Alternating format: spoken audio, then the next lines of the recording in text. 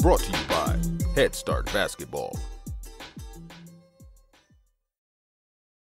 Hello and welcome to the 64th edition of the Coach's Corner Roundtable on the Hoopheads podcast.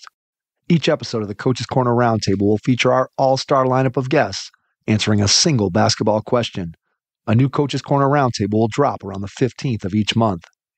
April's Roundtable question is, how can coaches help improve a player's basketball IQ? Our coaching lineup this month includes Dominic Amorosa from Strake Jesuit College Prep, Jerry Buckley from Bishop Kenny High School, Erik Buehler from Chatfield High School, Joe Harris from Lake Chelan High School, Ryan Hintz from Blue Valley West High School, Dave Hixon from Amherst College, Bob Krizancic from Menor High School, Nate Sanderson from Mount Vernon High School, Mark Schult from the University of West Georgia, Don Showalter from USA Basketball, John Shulman from the University of Central Arkansas, and Mo Williams from Salisbury University. Please enjoy this roundtable episode of the Hoopheads podcast, and once you're finished listening, please give the show a 5-star rating and review after you subscribe on your favorite podcast app. If you're a basketball coach at any level, please check out our Hoopheads Coaching Mentorship Program. You'll get matched with one of our experienced head coaches and develop a relationship that will take your coaching, your team, your program, and your mindset to another level. Be sure to follow us on Twitter and Instagram at HoopheadsPod for the latest updates on episodes, guests, and events from the Hoopheads Pod. Our friends at Dr. Dish Basketball are bringing back their big buy one, get one offer to help fuel your team's off-season training efforts. From now until April 30th, buy one Dr. Dish All-Star Plus shooting machine, get one All-Star Plus for $1,000. Take advantage of this offer while supplies last. Learn more at drdishbasketball.com and follow their incredible content at Dr. Dish B-Ball on Twitter, Instagram, Facebook, and YouTube. Mention the Hoopheads podcast and save an extra $300 on the Dr. Dish Rebel, All-Star, and CT models. Those are some great deals, Hoopheads. Get your Dr. Dish shooting machine today. Hi, this is Robbie Lehman, Content Manager at Fast Model Sports, and you're listening to the Hoopheads podcast. Prepare like the pros with the all-new Fast Draw and Fast Scout. Fast Draw has been the #1 play diagramming software for coaches for years. You'll quickly see why Fast Model Sports has the most compelling and intuitive basketball software out there. For a limited time, Fast Model is offering Hoopheads listeners 15% off Fast Draw and Fast Scout. Just use the code HHP15 at checkout to grab your discount, and you'll be on your way to more efficient game prep and improved communication with your team. Fast Model also has new coaching content every week on its blog, plus play and drill diagrams on its Playbank. Check out the links in the show notes for more. Fast Model Sports is the best in basketball. Let's hear from our panel about how they help players improve their basketball IQ. Dominic Amorosa, Strake Jesuit College Prep in Houston, Texas.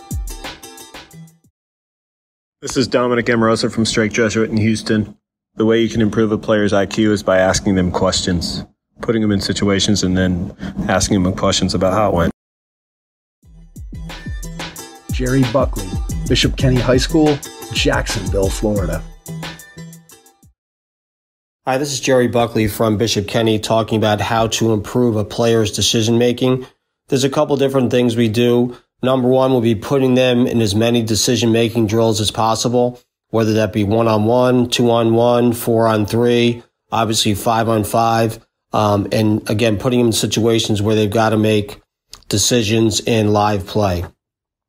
We definitely also try to practice end game situations, whether that be when to foul, how to foul, shot selection in close games, how to head on fight on possessions, all those different things that come up in key situations. And then the final thing would be we try to encourage them to watch regular games, not just highlights, especially close games, to see how players handle late game situations. Nowadays, a lot of kids just watch, obviously, a lot of stuff on social media, maybe 5 to 10 second clips. But to watch a true basketball game, especially, like I said, late game situations, how teams handle that, how individual players handle that would be a key thing in developing their decision-making qualities as well. Erik Buehler, Chatfield Senior High School, Littleton, Colorado. Hey, what's going on, Hoopheads? This is Erik Buehler, and this month we were asked, what do we do to help improve player IQ? I think there's a lot of things you got to do. I think you got to have players watch basketball, whether it's pros in college, other high school teams, film of themselves, scout film of teams they're going to play. And then I think another big one is watching film of themselves in practice, if you can, or even if it's just off their phone, watching them in different situations and how they interacted in open gym or practice. And then I think just every situation where you can pull a kid aside and you can show them a situation and you can kind of break it down for them, that helps IQ a lot. Short-sighted games, small-sided games are really crucial in that. I think that teaches kids how to make choices, and that's a huge piece of IQ. And the faster you can have them make those choices, usually the better basketball players they're going to be. So that's what we do. That's what I like to do. Thanks for having me on, and I'll talk to you guys next time. Joe Harris, Lake Chelan High School, Lake Chelan, Washington. Hello, Hoopheads. This is Joe Harris from Lake Chelan with today's roundtable question. How can coaches help improve a player's basketball IQ? There are a number of ways to really help your players boost their basketball IQ. Start by watching games and have them watch those games with the intent to learn. They can do this by really focusing on specific parts of the game with the goal of really improving their basketball knowledge. You can watch and break down film together as player and coach. As a player, spending more time just playing and being on the court, and as coaches, just routinely incorporating game-like situation and game awareness into your practice plan. Players can also learn from experienced players and coaches in your program just by asking questions. I feel that players should also know the scouting report. To learn the game, you really need to know the strengths and weaknesses of your opponents and your teammates. You also need to understand your team's system, and players should spend time learning the roles and responsibilities of multiple positions. Thanks again for the opportunity to share those thoughts with you. Dave Hixon, Basketball Hall of Famer from Amherst College.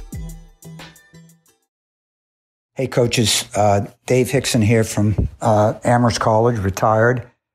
Great question today about improving players' IQ, basketball IQ. It's interesting because there's always that debate that some kids are born with it.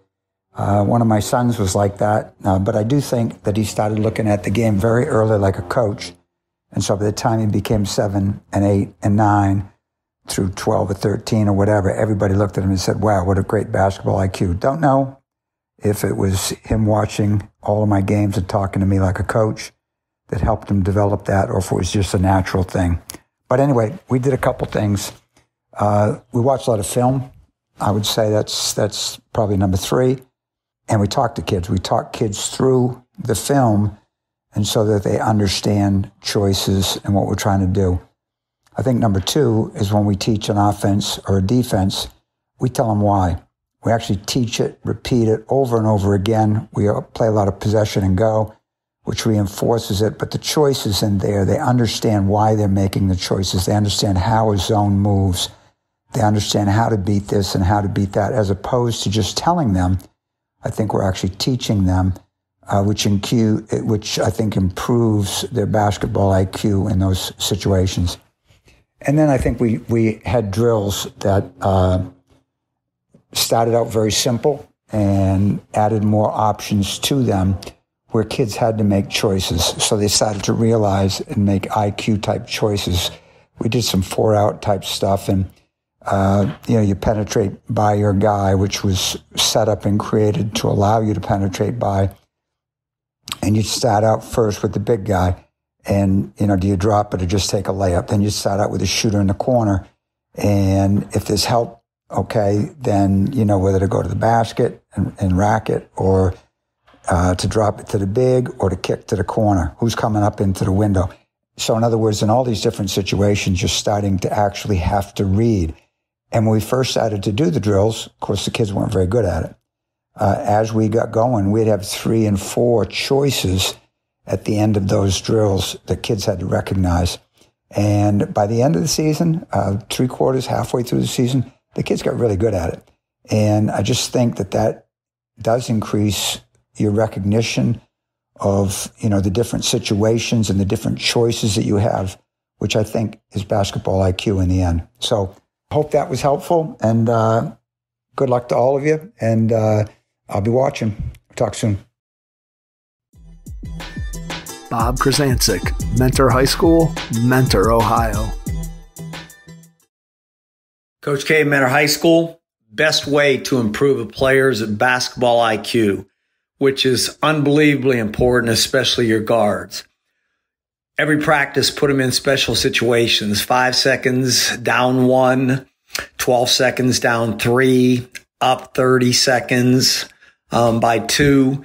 Just make sure they make the right decisions all the time, or the vast majority of the time. And then the other way is just sit, watch films, and discuss it. Best of luck. Hey, Coach, want to take your team to the next level this season? Introducing Game Changer, the ultimate game day assistant with tools to give you a winning advantage.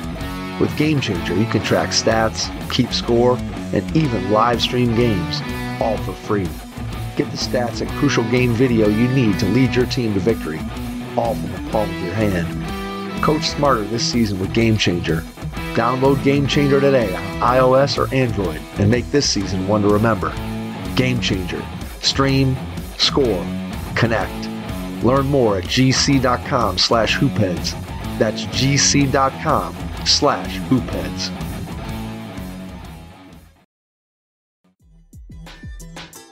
Nate Sanderson, Thrive on Challenge. Hey Mike, this is Nate Sanderson from Thrive on Challenge. Your question this month is an interesting one, and I think one that really challenges a lot of coaches. We look at our players and we start to think, golly, some of the decisions that they make on the court, we don't necessarily understand. We can't figure out how some players come through the program with a tremendous IQ, and others just seem to struggle to pick up on concepts. And I think it's a worthwhile discussion to think, what can we do as coaches to help our players to develop a better IQ? And I do think that there are some things that make that a little bit more difficult in today's game, or with today's players, for them to develop their own, in the sense that they're not playing as much pickup basketball as they once were. Kids aren't growing up in the neighborhood and in the driveways playing a lot of 2-on-2 and 3-on-3 and learning nuances of the game. Kids don't watch basketball on television as much anymore. So much of what they consume is broken down into clips and highlights that they're finding on social media.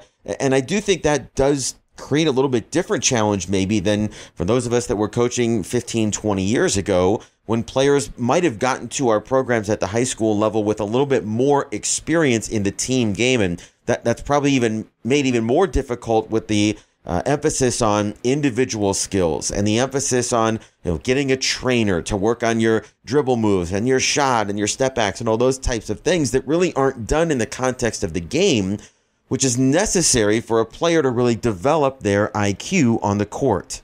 So when we think about that, we think, all right, there's some challenges here. Well, what can we do as coaches? And I'm going to put this in the context of when a player gets to our program as a freshman or gets to our varsity program, here are some of the things that we do to try to help them to better understand the game and be able to make better decisions within the game.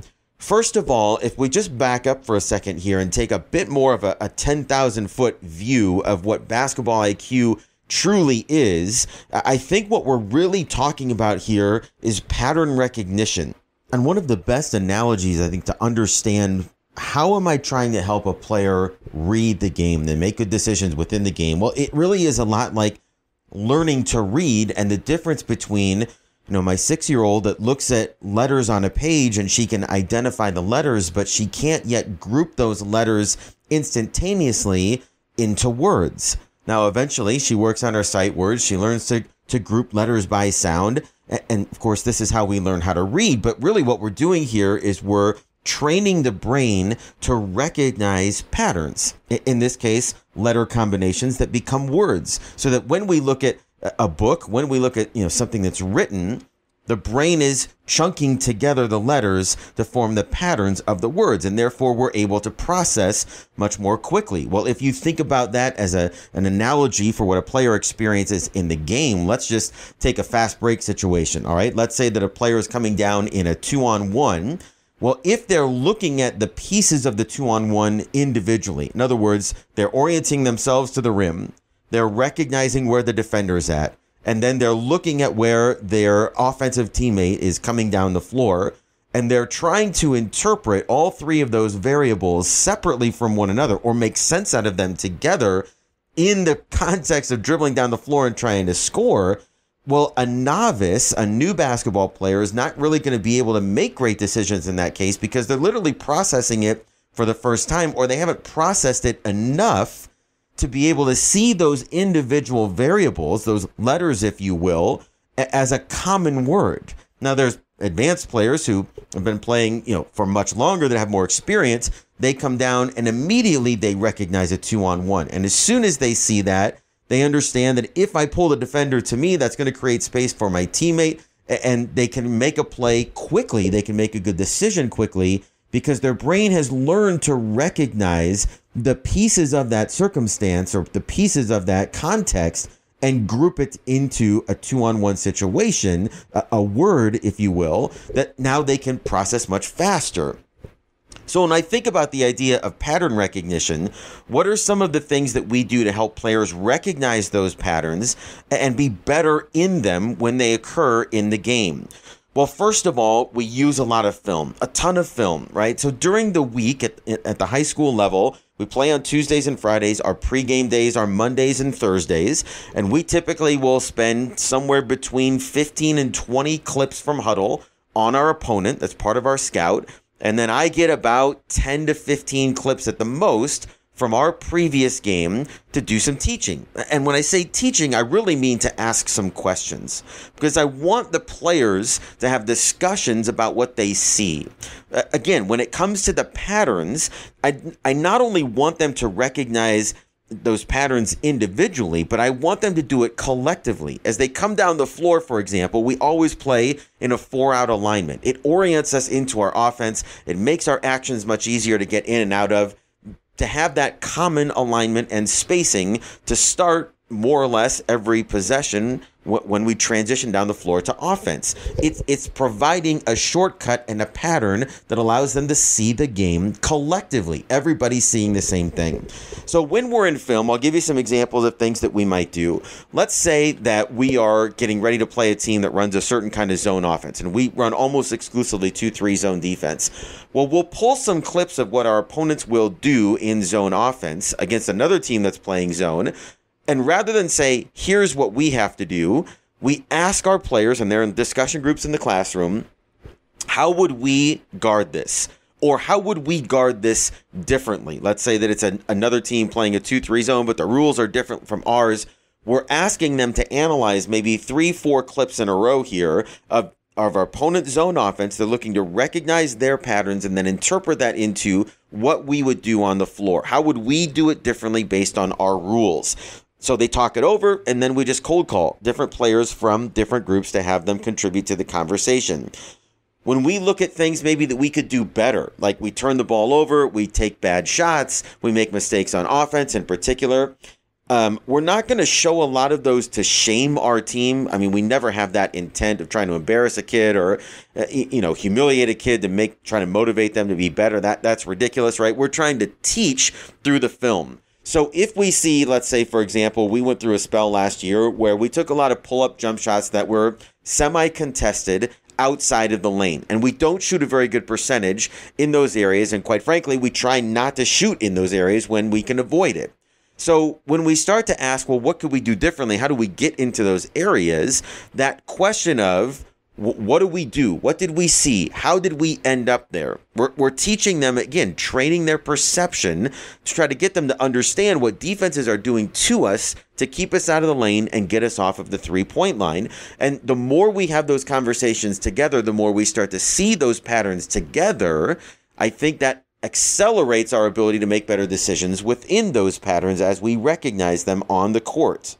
Now, we'll also take a lot of these same principles and apply them when we watch individual film with players. And there are times during the season we don't have a ton of time to do this, but I would say last year we had 8 players in a rotation. I probably sat down with 5 or 6 of them at least once, some twice during the year, where we would pull, again, 10 to 20 clips of something that they're working on or something that we're trying to get them to play through or make better decisions, and sit down with them one-on-one. And again, we're talking through, what do you see? We're talking through, what options would you have here, right? Because sometimes players, that they aren't even aware of other things that they could do in a particular situation until we sit down, we watch it in slow motion, we watch it a couple times, we start discussing what we could have done, what did we not see, and then that also creates language, and it also creates examples for us to be able to come back to in our practices or in games with those individual players. Remember when we saw this, remember when we talked about that, that allows them to be able to, again, identify those patterns more efficiently.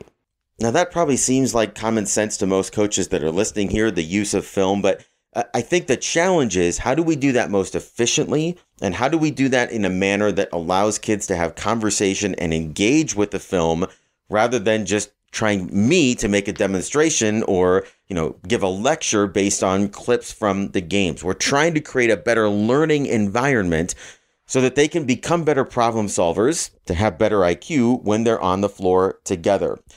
Now, Mike, we take this same kind of philosophy and we really apply it a lot in our practices as well. So, we play, basically all games in our practice. We don't really do any drills. We don't do any conditioning. We just play a lot of different basketball games and we shoot a ton. So when we're playing in a teaching phase in our practice, so let's say that we're working on a couple of our triggers to get into our offense, a couple of entries. If we screw something up in the learning phase or when we're kind of experimenting with it, rather than, stopping and always talking and trying to correct, we use a remote control language here that I really like. So in other words, if we're playing 5-on-5 and let's say that player drives off a ball screen to the left slot and is attacking the basket down the lane line and our 5-man fails to roll to the block, okay? Well, we might stop it and rewind it and say, okay, let's back up. So just rewind, bring the ball back to the top. Here's the screen, put the shooters in the corner. And now ask, what do we do next? Or what ways do we want to attack the offense? Or what are our options from here? Or what do you see when the defense looks like this? And we have found, just like in the classroom, that if I just leave a question out there, nobody's going to volunteer, or maybe 1 or 2 players will always be the ones that volunteer. And so we've done a lot of, let's pause for a second, turn to the person next to you, talk to the person who's guarding you, and tell me what you see. What are the options? What are the opportunities here?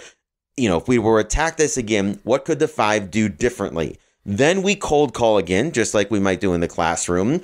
And then from that point, we say, okay, if we roll hard to the basket with a high hand and we shake the backside and lift the shooter, let's see what that creates when we do that live. And so we rewind, we start from that spot, we do exactly what we talked about, and then we let it play out live from there. And again, we're trying to fast forward their ability to see on the floor by asking them to engage, now this time in a more kinetic way, where they're actually on the court playing. We're just using that remote control to pause, rewind. Sometimes we'll go in slow motion, right, in terms of being able to show them something. Then we back up to the place where we pause, and then we let them play live from there. And we found that to be a good way, again, to be able to ask good questions in the midst of what we're doing in practice. Now, here's the last thing in terms of what does a coach control, okay? When I was at a PGC clinic a couple of years ago, Sam Allen asked a great question that I think more coaches need to spend time thinking about when it comes to developing the IQ of their players. And Mike, if I'm being honest with our roster this past season, we have maybe 3 or 4 basketball first kids. We've got a lot of multi-sport kids, and we didn't have a lot of kids that are playing a lot of club or AAU basketball on the side. So the level of their experience was pretty limited. Now, we had good athletes, we had good size, we had speed, we had a lot of great attributes, but we really had to simplify the game as much as possible and try to constrain the game or limit the game, what we're doing offensively and defensively, to a few things, to a common pattern, to a common alignment, to a few actions, and get really good at sewing those things together. So the question that Sam asked at this clinic was, coaches, do you know what the most common decisions are that are made in your offense? I just thought that was an incredibly profound question. If I'm going back through and I'm looking at where are the decision points in our offense, well, obviously, when they catch it, they've got to make a decision. Are they going to shoot it? Are they going to drive it? Are they going to move it? Are they going to wait for a trigger to get some action to try to create an advantage? Okay. But what about when they do drive it? Where are they driving it? Where are they driving it from? What's the angle to the basket? What's in front of them? What's behind them? What's the defense doing? Where's the help coming from? Like, there are all these variables, right, that make it difficult, that muddy the waters, that complicate the patterns for them to be able to recognize what happens. So what we've really tried to do is we've said, okay, here's the most common decisions that we see in our offense. One is we are trying to get downhill to attack the rim, put pressure on the rim with shooters in the corners and somebody on the backside block. Sometimes that's the post. Sometimes that's the dunker in that spot. It might be a backdoor cut from the 45 or from the opposite wing. But essentially, we just call this decision or this game dunker spacer. We want somebody in the dunker spot. We want somebody in the spacer spot. Now, we can get into that in all kinds of different ways. Straight line drives, ball screens, give and goes, back cuts. Whatever it is, but when the ball gets to a block, we have to make a decision. Are we going to shoot it? Are we going to drop it off? Or are we going to kick it to the corner or to the player behind me? And so everything that we do, we try to get into that decision, that one pattern, downhill, dunker spacer, downhill, dunker spacer, okay? Even when we throw the ball into the post, we're trying to fill similar spots to make the post reads as simple as possible. Our post player is a Division I volleyball player. We're quite frankly very fortunate that she's out for basketball and has chosen to stay out for basketball through her senior year. She's a first-team All-State basketball player, and Mike, she never touches a ball in the offseason. From the last game of the year last year, February 17th, to the start of practice, November 12th, she never came into the gym and did nothing with a basketball. So we really have to be intentional about trying to develop, number one, just her ability, but number two, to simplify the game and make the reads as easy as possible so that her IQ it's not great, if you were to just throw in a pickup game somewhere, but in our system, we've been able to simplify it down to here are really the 3 or 4 reads or decisions that she has to make in what we do.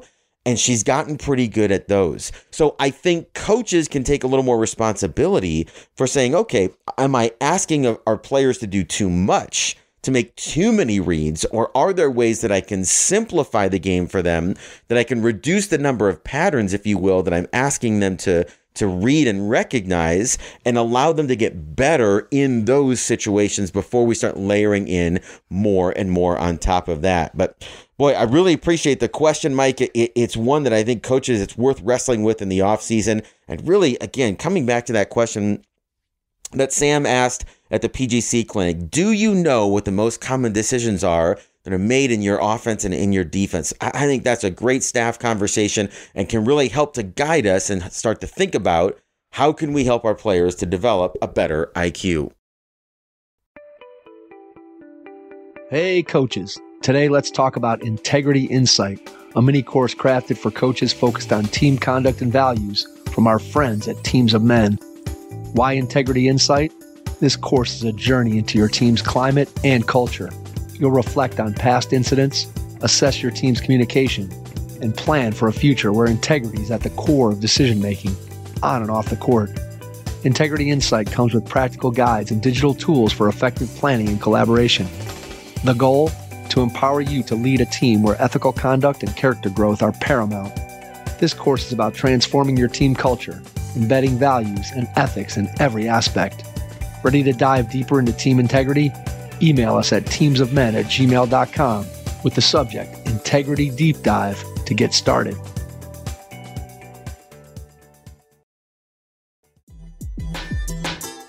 Mark Schult, University of West Georgia. Going on, Hoopheads? Appreciate you having me on again. This month's question, how can coaches help improve a player's basketball IQ? I think you just have to be real intentional about it. Film is a huge, huge piece. You know, when players do something well or they don't do something well, you know, giving feedback that they can see, you know, that you can sit with them and kind of break down the play of what they did well or didn't do well. I think, you know, getting that experience is helpful. And then even if you don't have the opportunity to sit down and watch it with somebody with the hours in the day, like just texting them a clip, you know, here and there, and, you know, maybe a sentence or two of thoughts. I think that can really help. You need to have equal praise and equal criticism when players make decisions. Ultimately, basketball IQ, you know, it's knowing when to dribble, when to shoot, when to pass on the offensive side, and, you know, kind of just reinforcing that positive and negative is a huge piece. And then same thing really defensively. You know, it depends on how your team plays and what your principles are defensively. But when they miss a rotation, you know, you need to show them that with film. When they do it well, you need to show them that and reinforce it again. And then if you're able to, you know, on the practice floor, actually walking through it yourself or jogging through it and showing them, I think can be beneficial, you know. And you ultimately have to know your players, know what they respond to. Obviously not everybody can be called out in front of the group. But the guys who can handle that, you know, that's how you help correct them and help praise them, you know. So you have to be intentional and consistent about it. Ultimately, you know, hope that they pick it up and learn how they pick it up. So appreciate you having me on, and we'll see you next time. Don Showalter, USA Basketball. Hi, Don Showalter here from USA Basketball. Answering the question of the month is, how can you, as a coach, help improve players' IQ? I think there's several things that you can do, especially during the off season, is a great way to do that. First of all, is to watch film together as you and as a coach and the player. So you evaluate things that happen, not necessarily film of the player himself, but maybe an NBA game, maybe a college game, and just talk about what is important in that sequence that just happened on the film and the IQ, high IQ that was shown. So I think that's really important. So film study is one. Secondly, you know, during your summer workouts, I think it's important to put them in situations where they advantage, disadvantage situations, where you start out going maybe 5-on-4 with a trailer coming in and go 5-on-5. So you give that player an opportunity to make decisions when they have an advantage. 3-on-3 advantage, disadvantage is a huge thing to do as well, where you start you start the defender behind the guy with the ball. And so as he dribbles in, you have a defender in the back of him trying to catch up, but now it's basically 3-on-2 with that third defender coming in. So I think that's an excellent way to help improve IQ. So film study is really one good way. Advantage, disadvantage drills is a great way. And then I think a third way to improve IQ, in my estimation, would be to maybe during the season as well, ask your players a lot of questions. You know, I might ask a player, Johnny, was that a good shot by Billy? And then he has to answer whether he thought it was a good shot. Or what can we do to make this different or better?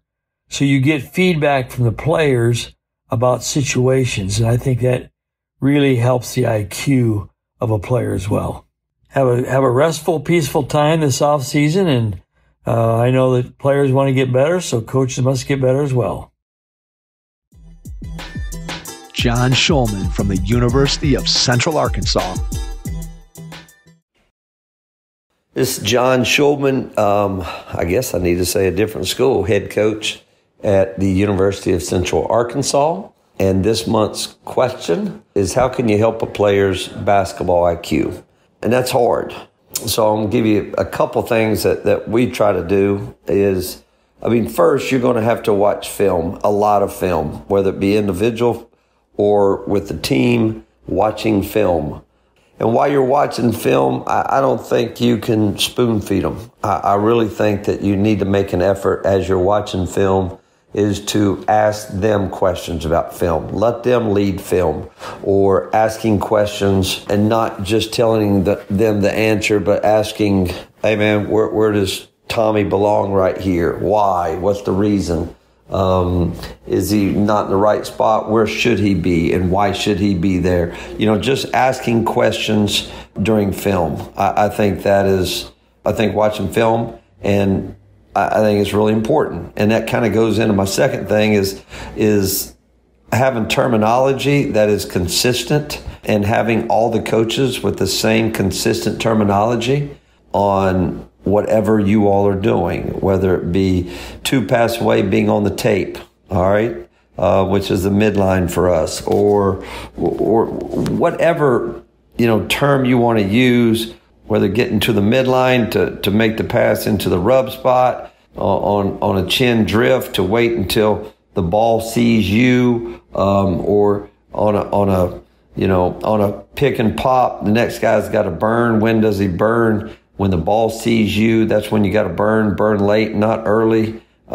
Just all kinds of terminology. I think if it's the same terminology, can really help a kid's IQ. And then I think a lot of breakdown drills, working on certain things and describing and making sure that you're using the same terminology and breakdown drills, whether it be 2-on-2 or 3-on-3, and the reason why. Why are you stunning on help? What's the reason?